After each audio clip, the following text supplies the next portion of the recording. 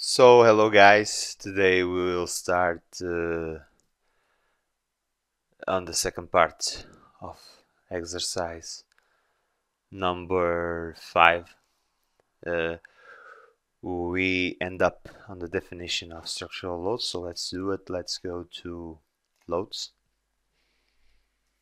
and now let's add program, make the dead load, and dead load number 1.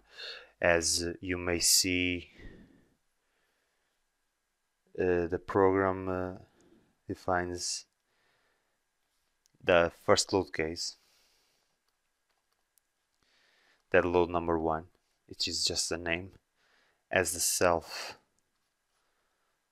weight for all of the structure. Okay, now let's pick here a snow not wind load. Press add wind load 1 and wind load 2, and I'm going to select now a snow load and press add. Now I'm going to define the loads on this table here as they ask in the exercise. I'm just going to redimension this over here. Okay, let me push this just a bit.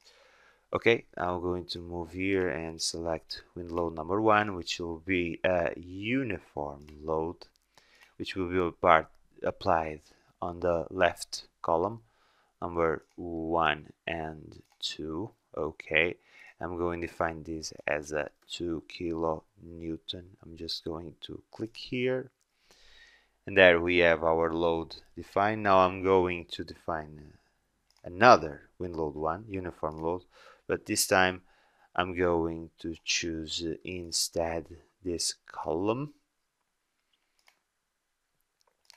which is number 6 and 7. Okay, and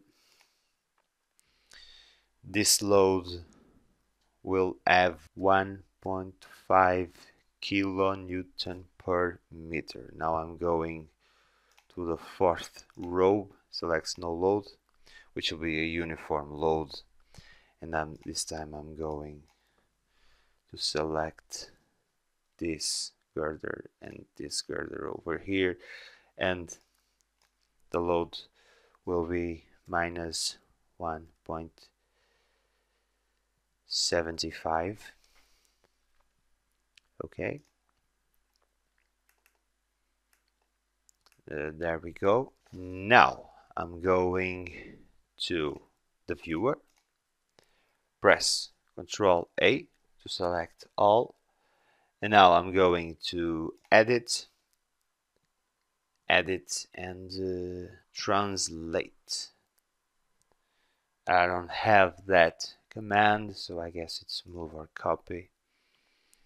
Okay, the vector will be the vector 0, 12, 0, and the number of repetitions will be 3. I'm going to execute. I'm going to close that, and I'm going to the view menu, projection, 3D, X, Y, and Z. This will show me an isometric view of the structure, and there we go. You may see our structure defined here. Okay, so for the next video I will do the definition of other members of the structure, the longitudinal beams definition at least.